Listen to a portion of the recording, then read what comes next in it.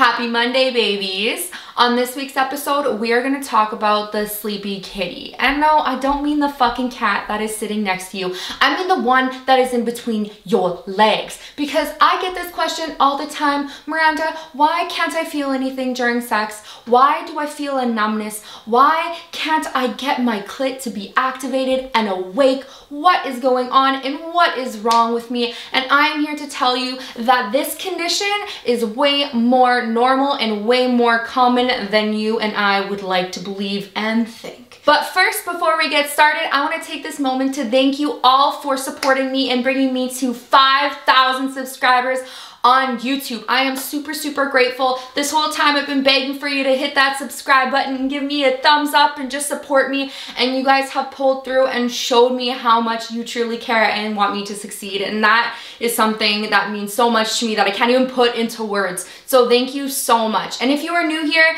please join the pack of the babies and subscribe to my channel and hit that thumbs up button, because this video is about to blow your minds if you have a vulva. But let's get started. So when I say sleepy pussy, sleepy vulva, sleepy clit, sleepy clit, you know, what am I talking about here? Well, I'm talking about an overall numbness in the vulva area. Yeah, sensations that you should be able to feel that you're not feeling. Like, wake the fuck up. So that is why I refer to it as the sleepy pussy. Now, sex is supposed to be pleasurable, whether it's self-pleasure or whether it's pleasure with a partner or partners.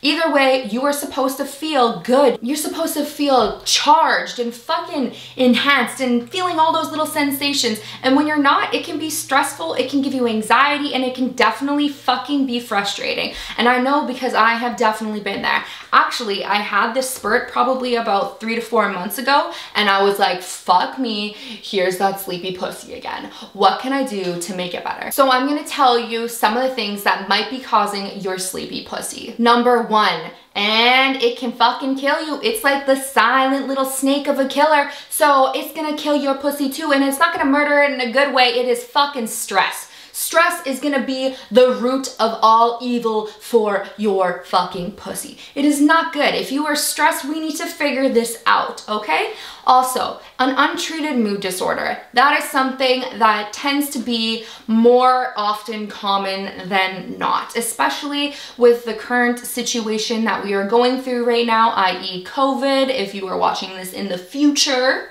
which would be fucking dope. But yes, untreated mood disorders can definitely be a cause. And even if you are being treated for something like anxiety or depression or bipolar, borderline personality, whatever it might be, those medications are quite aggressive and can really play a huge role in your sex drive and in your sensations that your body is feeling. Obesity is another one. So if you are obese and you have some other underlying health conditions, that can also be a cause of the sleepy kitty, because you're not always going to be getting proper blood circulation, and that is exactly what happens during the arousal phase. So the sleepy kitty might be one of the symptoms of being obese, but might not be the primary issue. Also, these things that we love oh so very much, example is alcohol, tobacco, drugs, whether they're legal or illegal, these all have an impact on your sexual health. So yeah, some of these can really downplay your orgasm or actually completely block it,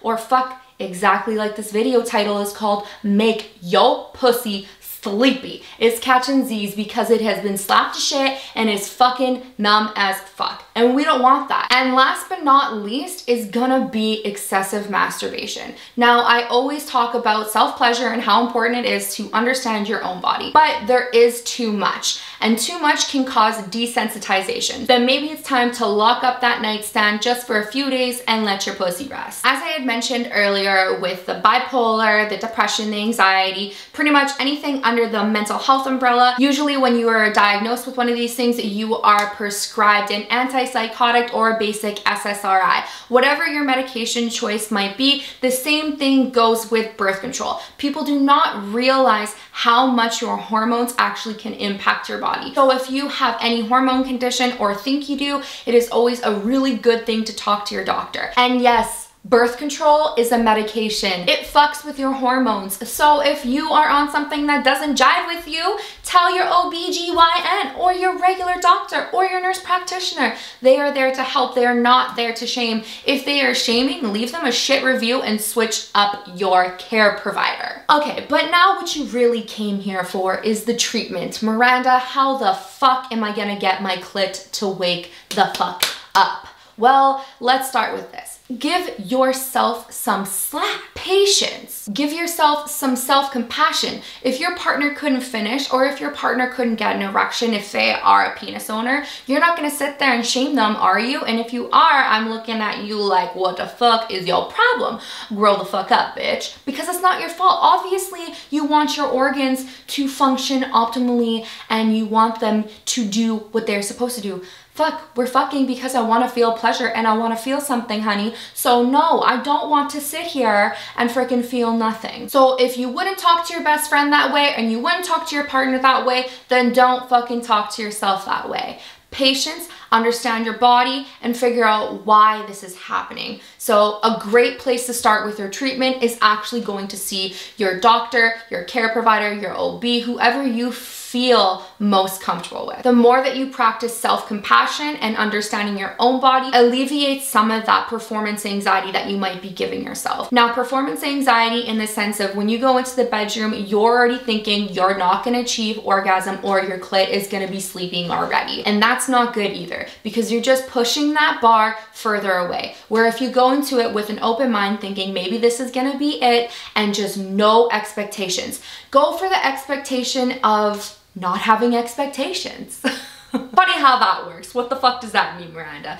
Well, we tend to look at sex as an orgasm goal-orientated activity, we'll call it, when it doesn't always need to be, especially when it comes from a female's perspective. Did that feel good? I always talk about how I want to catch my O, but you know, realistically, sometimes it doesn't happen, but it doesn't mean that I didn't personally enjoy my time. My partner just has the evidence that they finished, but fuck, sometimes he didn't finish either. And you know what? I'm not gonna sit here and say that's an awful thing for me to do or it's an awful thing for him to feel. If he's okay with it, then that's chill. And if I'm okay with it, then it's chill. If I want more, he wants more and wants to keep trying, then we will. And that's the beautiful part of communication. So another thing to branch off of what I just said is having a caring and compassionate partner. You don't want somebody who's selfish, uncaring, not patient. You want somebody who wants to put in the work. They want to help you try to feel that pleasure. They're not just in it to get their nut and then peace. You want to be with somebody who genuinely actually cares. You want that caring person in the bedroom with you, especially when you are feeling frustrated and down that you could not achieve climax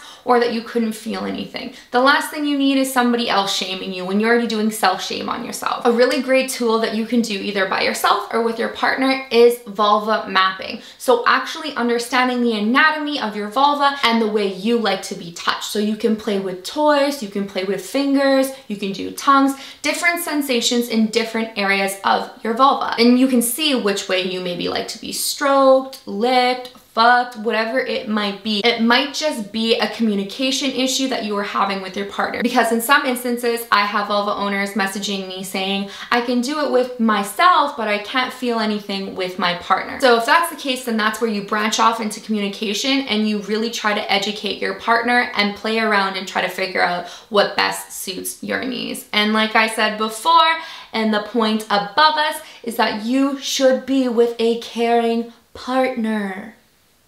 Okay?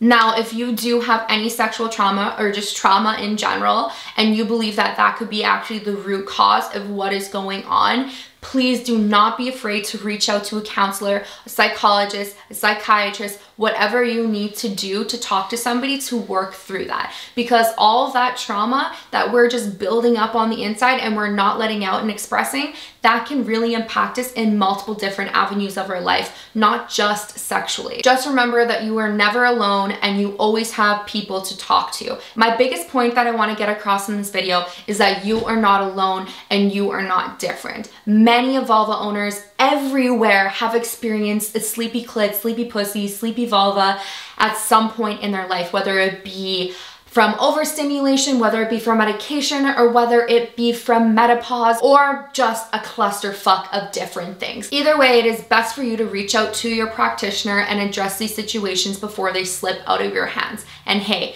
maybe you can kill two birds with one stone when you go. Maybe there's something deeper that you're looking at rather than just a sensation issue. Anyways, I hope this video gave you some insight on your vulva and your sleepy issues. If this video helped you at all or spiked a little interest in you, give this video a thumbs up. And if you are new here, please subscribe because we are on our way to 6,000. Yeah. Okay. I will see you next Monday, babies.